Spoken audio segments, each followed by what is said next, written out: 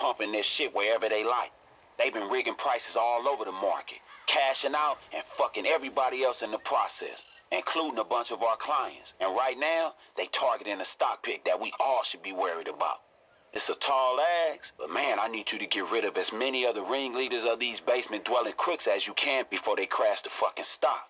And look, if you do right, a lot of very rich people gonna be very grateful to us, and we gonna get paid.